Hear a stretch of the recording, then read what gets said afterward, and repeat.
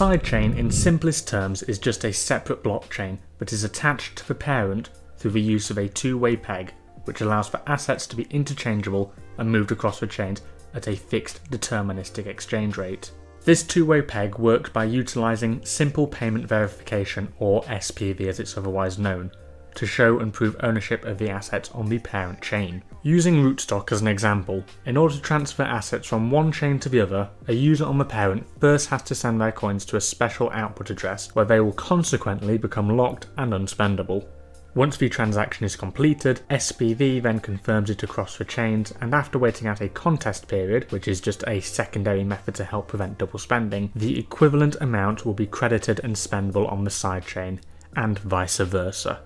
The original Litecoin we started out with are now rootstock Litecoin, which I can use for creating smart contracts, and as previously mentioned, sidechains can exist for all types of digital assets, with propositions of not only smart contracts, but the ability to provide more freedom for experimentation with beta releases of core software and altcoins, as well as the taking over of traditional banking instruments such as the issuing and tracking of shares. We hope this information has been useful.